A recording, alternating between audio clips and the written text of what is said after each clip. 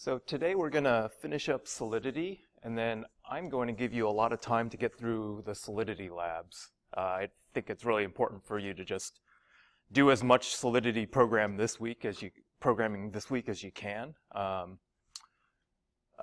So the previous class, I went through enough Solidity for you to do the first 2 lessons of the crypto zombies exercise. This class, I'm going to give you the rest, so you should be able to do all 6 lessons. The actual documentation in the crypto zombies site is quite good, so you could actually go through those just by reading it, but I just wanted to give you a quick overview of some of the topics that are covered in the rest of the crypto zombies. So one of the things that you'll find in Solidity is that there's support for library calls, so you don't have to re-implement everything from scratch. There's this standard Open Zeppelin repository. It's almost like a de facto repository for code that you can just borrow from other people in your smart contract. And if you want to use code from this repository, you just bring in the version of the library that you want, the source code, and then you just import it, similar to Python. You can include things in 2 ways. One is to in the library code, they'll implement some contracts, and then you can just inherit from that contract like we talked about in the previous class. The other way to do this is you can import a library that only includes functions. It doesn't include a base contract that you would derive from. So those are the 2 different ways. Here's an example of the first way. An ownership contract is what this thing supports. So one of the things you'll have on a smart contract is the notion of who owns the contract, who's the admin of the contract, who can control the contract. So rather than everyone implementing it their own way, you can use a standard ownership contract. So here's an ownable contract. It's got an address for the owner. In this case, it's private. It has a constructor that sets the owner to initially the message sender. Whoever creates this contract is the owner. And then there's, in this particular contract, you can see who the owner is by calling this public function, which will return the owner. So even though this is declared as private, the only way you can access this typically is with this function call. What's the keyword view? Did I not mention that? View means, view is, so there's view and there's pure. View means any full node can give you the answer without coordinating with all the other full nodes. So these are operations that just read state from the blockchain. They don't actually have to commit a transaction. Pure means it doesn't even need to read state. It's just like a math function. There are these 2 labels are in Solidity. I think, yeah, it was in the last class that I mentioned that, but it's just a semantic label. Okay, so then this contract can do things like, I want to create a modifier that says this thing is protected by only owner. So only the owner can execute a certain function call. So I require isOwner to be true, and then I call the original function. And then the isOwner function is here, and it returns whether or not the message sender is the owner. So it's a typical way you would set up ownership. You could implement removal of an owner. So renounce ownership is a function call that says, you know what? As soon as this thing gets deployed, I want to now set the owner to address 0. And the reason why you would do this is because you want to disable God mode in your smart contract, right? If you deploy a smart contract and everybody's like, okay, I want everybody to play by the rules as co-equals. Well, I can't have an owner. Maybe the owner starts out setting everything up, but then eventually I'm not going to send money unless that person renounces ownership to get rid of all the admin features. So that would be, I mean, that's typically, if it's a contract, that it should be a contract of co-equals. I can't implement a backdoor that says only owner can withdraw all the money of the contract. So, well, apparently it just happened with the one contract, but yeah. There's a lot of unscrupulous activity going on, yeah. So you can also transfer ownership. So maybe if you want to keep God mode on there and you want to implement transfer ownership, and this is just an example of some base class that you might want to import, then you can implement something that's going to check whether or not the owner of the contract is calling it. And if the owner is calling it, then I can call this internal function transfer ownership, where if the new owner is not equal to address 0, I will transfer ownership to that new owner. It's just a simple base contract that you might import from OpenZeppelin to use in your own contracts. Another common way is to include code as library code. So to give you some motivation, the most common library that I've seen is SafeMath. So what happens here? What do you think happens here? I have a uint 8 and I set it to 255 and then I increment number by 1. What does number equal after I do this operation? This is 0, so that's overflow. And then what happens here? What's number after this? 255. So yeah, same as C, you have integer overflow and underflow. So this motivates OpenZeppelin's SafeMath library. And if you see a contract that's not using this, that contract has probably got a bug in it that can be owned. So everybody is using this SafeMath, which then makes you wonder, well, if the addition, subtraction, multiplication, and division operation are useless in Solidity, if everyone's doing this, then why do we have them? So that's a good question to ask. So what the SafeMath library does is it performs the operations, but then it includes an assert that will invalidate the whole transaction if any of these conditions, if overflow or underflow has happened. So before we get into the SafeMath library, the first thing is you define libraries similar to contracts. Instead of the contract keyword, you use a library keyword. So here I have a library SafeMath, and I've implemented addition as taking two variables A and B. I return C as, well, I calculate C as A plus B, but then I make sure I assert that C is still greater than or equal to A. So this is similar to x86 detecting an overflow condition using condition flags. That's basically what this thing is doing. I add two numbers and the result better be bigger than either one. It would have been the same if it would have checked for C greater than or equal to B as well. So that's all the SafeMath library does for all the operations. You would use a library by using the using keyword. And that associates the library methods to a specific data type. So here's an example. I have uint 256s, and I am going to use the SafeMath call for this data type. So you associate the library code to that data type here on this line. And then I have a integer A, and if I want to add B to it, I say a.add3, and that will call into the addition function in the SafeMath library. Similarly, I have a mul2, and I accumulate that on C. So that what that does is it calls into the multiplication. So this is the SafeMath multiplication. And you'll note that this thing has two parameters. Implicitly, the first parameter is this argument here, and then the second parameter is what's in the function call. So this is A times 2, and then that returns C, which is this, and it does this assert to make sure that C divided by A gets you back B to detect overflow.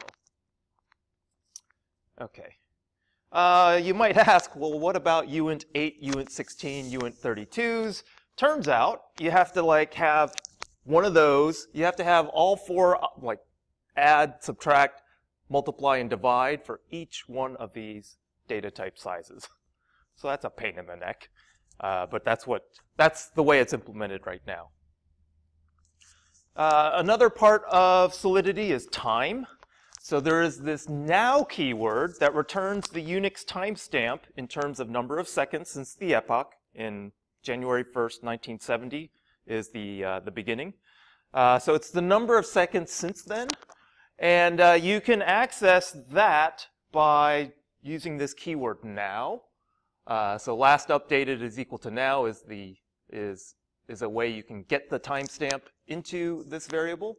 The really interesting thing is that this looks like a variable now, but it's actually a function call. Because every time you call this, it's going to be different on different blocks. So this can be quite confusing for someone who's just used to variable names and pulling variable names. I don't know why they don't say now with the 2 parentheses. It seems like it should be a function call, but that's just the way it is. There's also some native time conversion features in the language itself so that you're not always going back and forth between seconds, minutes, hours, days, weeks, and years, because that's a pain.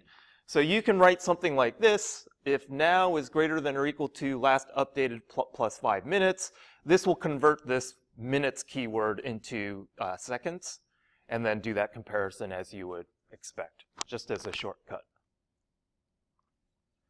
Random numbers or lack thereof. So Solidity gives you access to this hash function, and you will use the hash function's avalanche effect to get a random distribution of output. So here's an example where you have a nonce, 0, and I want to generate random numbers from that. Say I want to generate 2 random numbers between 0 and 99. Then I could do something like this, where I take the hash of, this is a way of encoding a bunch of values into one string. So this is now, the sender, and the nonce. And then what I'll do is I'll increment the nonce, and I'll create for random 2 the same thing, and then I'll mod both of those by 100. And this will give you a pseudo-random function, as you would expect. The problem is that it's pseudo-random, meaning that once people know the seeds that you're using, they can deterministically guess your random number. So how can they do that? So one of the questions you can ask, so if you look at this thing, the message sender is known. The nonce is known because it's part of this smart contract. The only thing that might not be known is now, but who do you think controls the now variable? Who generates now? The client. This is a blockchain. So did I define this here? So now is the Unix timestamp of the latest block. First of all, the range is quite narrow, but then the actual specific number that's used, the miner does. So the miner can choose a value to his or her advantage within some window. Now it can't, the timestamp can't be before the previous block's timestamp, because then that's like a time, like then you're trying to insert an old block. It can't be too far ahead, but within a range of perhaps 10 minutes, or wait, so the block time for the block time is 20 seconds. Within that range, you can twiddle the timestamp. So that is a disadvantage. What if the miner doesn't like the random number generated after mining for a particular timestamp, for a particular version of now? So say it picks a version of now, and then it does the mining, and it generates this random number, and it doesn't like the random number. Say the miner is actually participating in your contract that uses the random. Say you implemented a lottery contract, and the miner is sitting there. The miner entered your lottery, and is sitting there and finds that, oh, this version of now doesn't win me the lottery. What do you? But it mined it correctly. What do you think the miner will do? Redo it. It'll redo it, and it will suppress the validly mined block. So this is gaming the system by the miner. The miner is trying to shift the odds so that if the miner is participating in your smart contract, the miner will, will tilt the odds into his or her favor.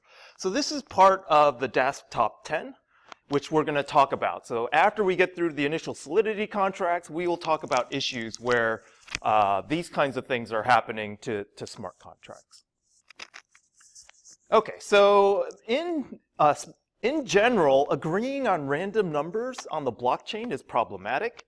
You can try and think about ways of securely flipping a coin, and you'll realize that this is nearly impossible to do.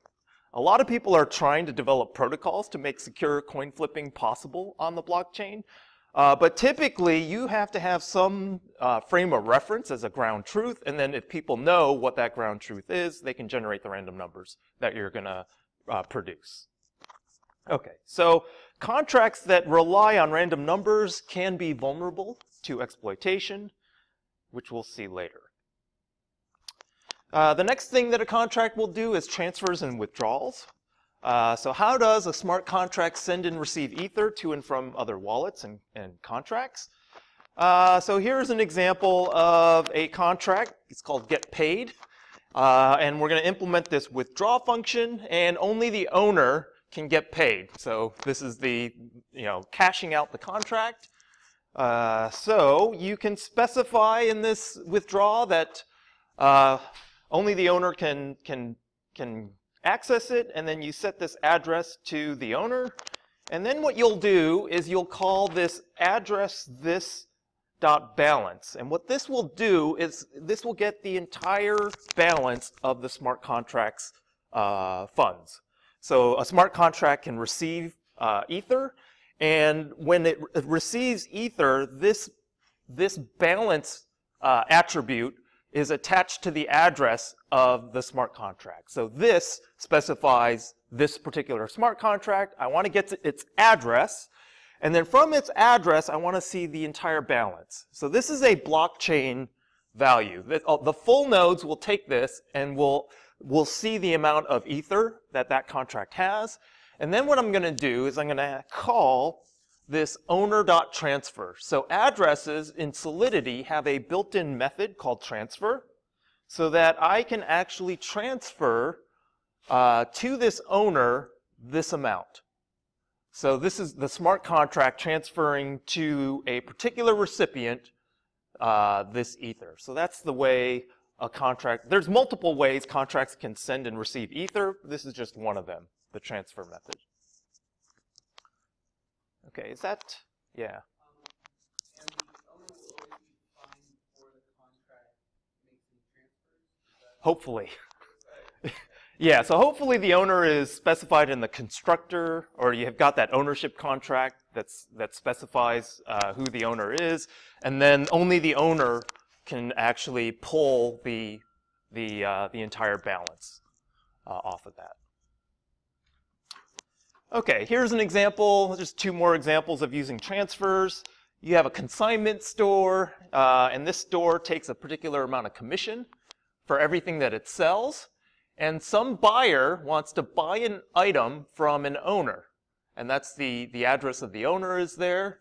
And so the consignment store will accept payment from the buyer, and then we'll do some transferring, and then eventually the consignment store needs to transfer part of the money that was sent by the buyer over to the item owner. So it says item owner.transfer. It's going to take the amount of Ether that the buyer has sent it using message.value, subtract off the commission, and then the commission is kept in the consignment store, and then the buyer's funds are given to the item owner. Okay. Here's another online store contract. Say you are accepting payment for items, and someone sends you more money than the item is worth. So then you would do something like this. This is the item price, 0.01 Ether, and then message.senderTransfer, message value minus the item price, the actual item price. So you should look at this and say, why isn't this using safe math? And you would be correct in saying that what happens if I try and buy something? Well, hopefully the checks are such that this doesn't underflow, because then I can wipe out the contract, right? Like if I sent 0.00001 ether, I better not get to this line, otherwise I have just gotten this contract to send a whole bunch of ether to me. So that should be a red flag. Yeah. Okay. Another really common use for smart contracts is to implement tokens. So these are things that track ownership of stakes. So each token, there are token standards that have been defined, and each token standard specifies an interface for particular contracts to implement if they want to be compliant with this standard. So there are many kinds of tokens, but the two token types that are mainly being used are 721 and 20. And this is, the ERC stands for Ethereum Request for Comments, which is the standardization sequence for Ethereum. So the ERC 721 standard, these are unique, meaning that it's not like cash where you can interchange cash for each other, like your $10 bill and my $10 bill are all the same and we can exchange it. These are for unique tokens like collectibles, and they're indivisible and they're suitable for single object ownership. So the standard is there in erc721.org, and you would do something like this. You would import the base class, the ERC721 base class, and then say, I want to derive something from this. So I'll be one of these ERC721 tokens. And the interface that ERC721 exports, this is what your contract has to implement. The balances, the ownership of, transferring, approving transfers, and taking ownership of an item are standard things that you would want to implement for this style of token. And then it also supports standard events for the JavaScript web interface. This I'll get to at the very end of this, but just note that this is also what needs to get implemented. ERC20 tokens are interchangeable, so fungible, meaning that you can exchange things for each other and it's no difference. These are also divisible tokens, suitable for being used as currency. So this was intended to implement tradable digital assets in an interoperable manner. So if you have an application that is written to interact with one ERC20 token, this will directly work with another one, and the same with the 721. So that's, you save from people re-implementing the same kind of code with a standard interface like this. Okay. So this is commonly used to do some crowdfunding for startup companies, doing an initial coin offering. So this ICOs that were really popular a couple years ago, this is what they were doing. They were issuing these ERC20 tokens if you paid into the contract with your cryptocurrency. So there's a couple 100,000 of these things on the blockchain. Some were really successful in terms of raising money, and the Polyswarm podcast from that first week talks about how that particular company used that money to build a business from. This is the ERC20 token interface, so similar to the 721, but there's a total supply of tokens, a balance, transferring tokens, and then you see some Web3 stuff at the bottom for the events, which we'll get to. The next thing are comments. This is similar to JavaScript, single-line comments via the double slashes, multi-line comments via /* and //. You can also use this NatSpec standard for self-documenting source code. So you'll see that parameters you can specify for function calls, return values, and what will happen is you annotate your source code with these things, and then the documentation for maybe a website, like an API a site, will get automatically generated by these annotations. So if, for your final project, if you are implementing a smart contract for it, you would do something like this. You would annotate it with a title, the author, a description. And then in the contract, if you have a multiply function, then you would sort of describe it. You would talk about the parameters and their data types, and then the return values, and then this will automatically generate documentation for your code. And this is no different than other programming languages. It's just good practice since we are a computer science department. Okay, so let's look at some example contracts, actually just one example contract to put the pieces together. Here's a fundraiser contract. I have an owner, the address that the money is going to go to. I have a target balance, a fundraising value that I'm trying to meet. I have an end time that says the fundraiser will end at a certain time. And then I'm going to have a mapping of an array of contributors. And these contributors are basically a structure where it binds the address and the contribution for each contributor. I'll have a constructor that will initialize the target that I want to meet and the duration of the fundraiser so I can set the end time. And then I'll set the owner to whoever created the contract. I'll set the target. And then I'll set the end time to now plus the duration. And then I'll implement a contribute function for people to call to contribute funds to my fundraiser. If it is not yet done, so I'm below the end time, I will then I'll create a new contributor object using the sender and the amount of ether the sender has sent me. So message sender, message value, and I'll push that into this contributors array. Okay, so I'll keep track of the contributions and I'll keep track of who sent them to me. And then I'll implement a collect function, and this is going to be for the owner to collect the funds, but the owner can only collect the funds if the target has been reached. So that's what these two requires do. It says the address of the contract, the balance of the contract has to be greater than or equal to the target, and then I have to be the owner. And if that is the case, then I'll call this thing self-destruct of the owner, which I mentioned in the last class. What that does is it destroys the contract and sends all of the funds in the contract to an address. And in this case, the address is the owner, and that's where the owner can just collect all the money that's been raised.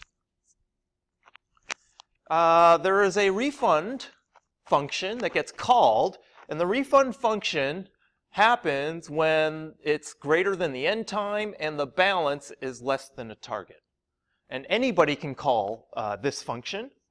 So then what I'll do is I'll in a loop, go through the entire contributors array and just transfer the amount to that contributor, the amount that they contributed. So this refunds all the money because I didn't raise enough. I didn't meet my target. And then anyone can see the balance. So that's just a simple fundraiser contract in Ethereum. With the self-destruct sending it to an owner address, is the address set when the owner is set, and can that change? In this particular contract, it cannot change. It's set in the constructor, and there's no code in this smart contract to change it. So this isn't one of those is ownable ones where I actually had a transfer ownership call. So yeah, everyone knows who the owner is, and there's no way around the fact that this is checked. So only the owner can trigger that self-destruct. So if we're going back to if you made it too expensive so it ran out of gas, is there a way for somebody else to make up the difference to ensure the contract is run? No, but yeah, so you're way ahead of the game. But yes, this right here. So if you look at this, and this is an exploit that we'll talk about. If you look at this, yeah, I'm pushing into this array contributors. So if I have someone sitting there and contributing one way in a loop, then I can really fill up this contributor array so that this refund runs out of gas. Like if this is it, so this function call, you have to spend some gas in order to get this thing to work. And if the amount of gas that is required to go through this entire loop exceeds the block gas limit, you're done. Your contract is bricked. Nobody, like the owner can't collect this. Well, no, the owner can collect eventually by having enough people contribute money. But you cannot do this refund. So yeah, this part of the contract is bricked. If in fact there are so many contributors that this loop runs out of gas on the block gas limit, the global one. So we'll revisit this for, yeah, there'll be, because you can, this is actually done, this is done all right. So at least this is a linear thing. Like there aren't any gaps in the array. You're just actually going one after another. So you would have to go through a lot of contributors in order to saturate that. But here is, I mean, this is also a preview. This is Turing complete. I can do an infinite loop here. And this is where some of the issues are in executing a smart contract. Okay, I'm going to briefly talk about Web3.js before letting you work on this crypto zombies thing. So Web3.js is some JavaScript library code that allows you as a site to interact with the web browser. So you're connecting up the web browser, which is the way most people want to interact with the blockchain. It connects up the web browser to the nodes that are running the actual smart contracts.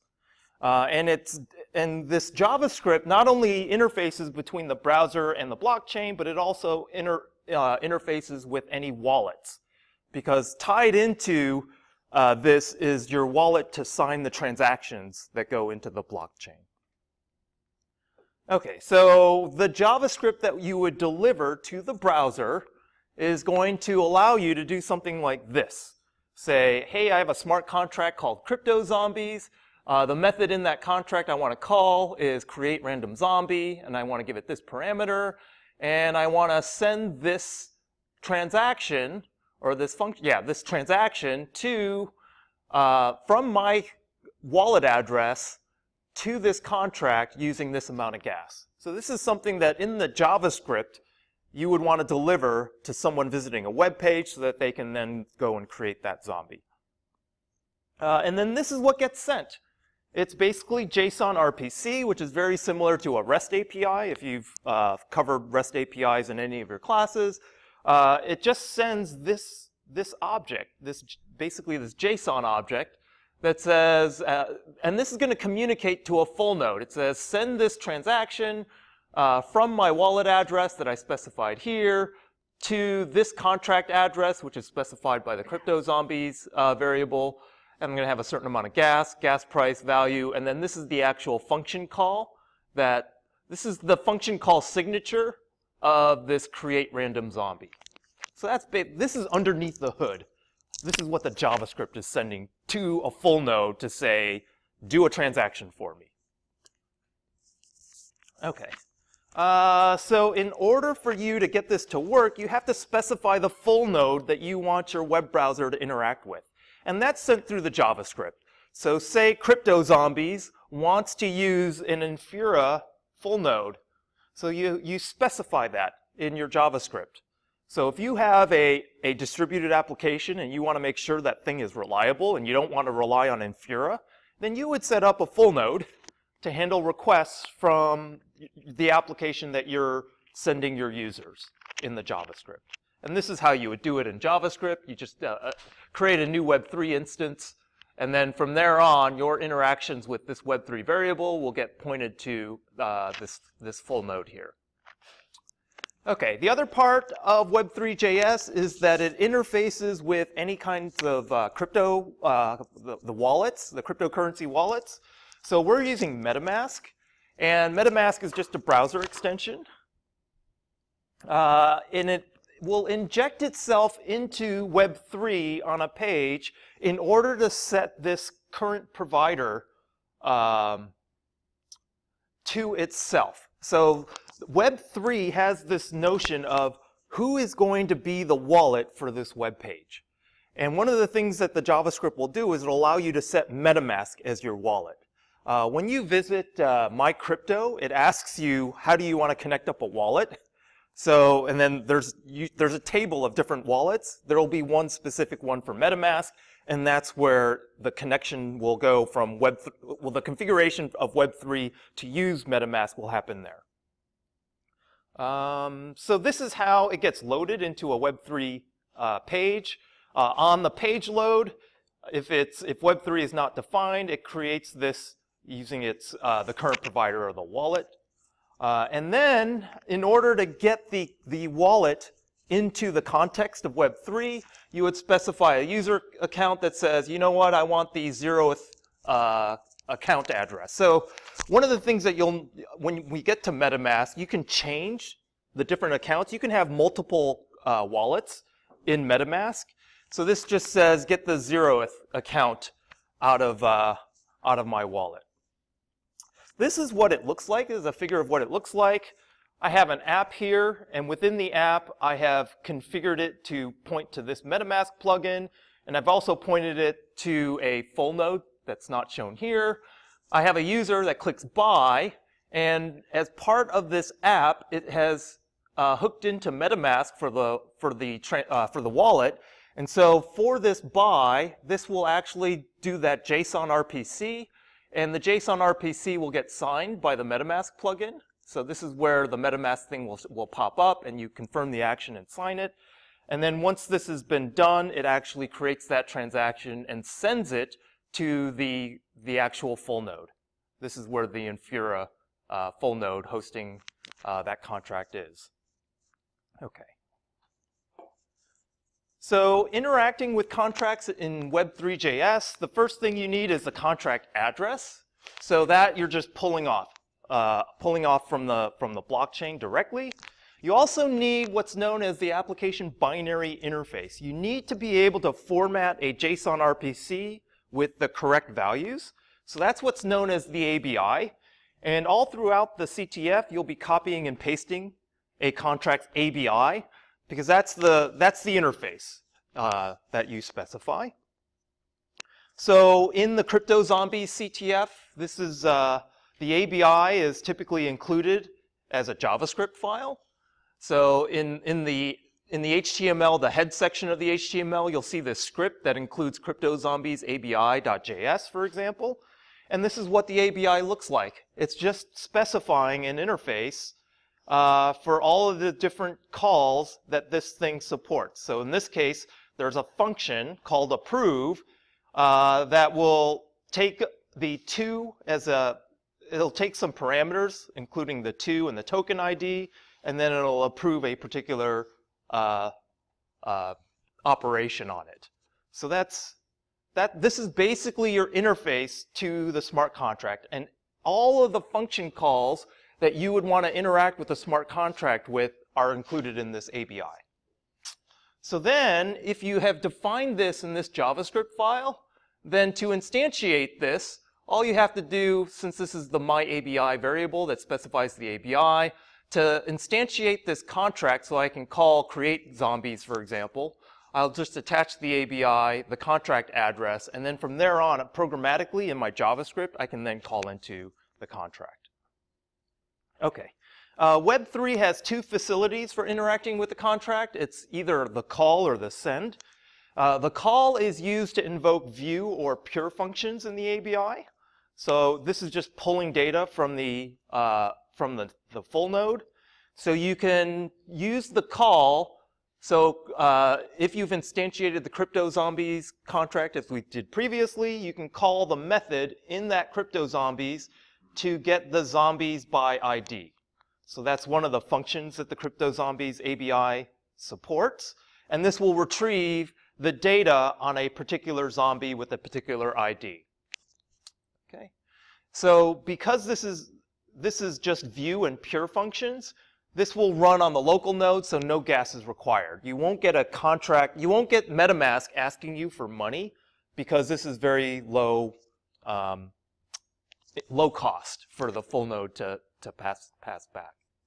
And then it'll return a JSON object. After you do this, it will return the information about your zombie. The send is the operation that is going to create a transaction to send to the blockchain so that it can actually change the state of the contract. And this will require the user to pay gas to execute because you're asking all the full nodes to change the state as a result of your function call. And so when this happens, you'll get a pop-up. MetaMask will say, hey, you're trying to submit a transaction to the blockchain. Specify the amount of gas that you want with this transaction. It will do its best to guess the amount of gas that you need to execute that function call, but you can actually tweak the transaction before it goes. So in this case, if you want to call the send, you would do something like this. Again, this is from the AB. I've instantiated this contract, and then I'm going to call into create random zombie with a name, and then I'm going to use send. And then specify the from account because then I have to actually pay money using this account in order to create that zombie on the blockchain. When that pop-up is clicked on, MetaMask is going to automatically sign this transaction in order for it to be funded from your wallet. So you need the signature of MetaMask to actually get that to be approved, and then all the full nodes will validate that's your signature for that particular wallet address. When that transaction is sent, the message.sender of the transaction is also sent with it so that the contract owner can figure out who this is from, and that would be your public key, the public key of the wallet. One of the things that you'll have to get used to is that there's a significant delay before your transaction is committed on the blockchain. Usually like a minute is what happens. If you're waiting for longer than a minute, then what you'll need to do when MetaMask asks you to approve a transaction, you'll need to edit that transaction to make it go faster. And there's a UI for trying to make your transactions go faster on that to increase the gas price is basically what you're going to do. Okay. I